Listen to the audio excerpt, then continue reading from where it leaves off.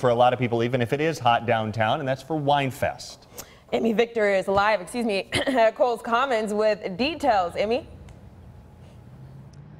Well, that's right, Rhea and Eric. Winefest is one of the most highly anticipated weekends of the entire year downtown Des Moines, and there's traditions throughout the entire event. There's something called bottle savoring that happens on Saturday night at the Willis Grand Tasting, and Ben Muir is here to tell me a little bit more about that. Why is that so important to Winefest?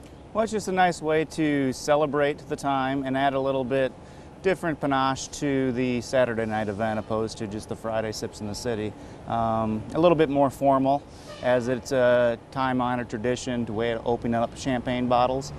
Goes back to the Napoleonic times. So I'm hearing that you'll give us a little taste of that, that event, so please, by all means. All right, so the first thing you want to do is you have your bottle. And obviously you need to have a good saber on hand. And always you want to face it in a direction. Obviously you're not going to hit anybody. And hopefully not. No, and it's pretty easy. You basically just need to, there's a carbonation into the bottle. So all you need to do is just basically make a nice, swift, about a 20-degree angle puncture on the end of the bottle. And if everything goes as well, it doesn't always go off perfect every time, just because sometimes there might be an imperfection in the bottle and you might not get it perfectly. But essentially what it is just like this.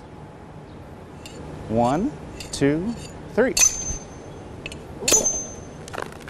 Yay! Good job! So this is the sum of the things we'll be seeing at Winefest this weekend, huh? This is right. So we're going to be doing it every half an hour, and it'll be a nice way. There'll be a bugler that'll be following me around to let everybody know.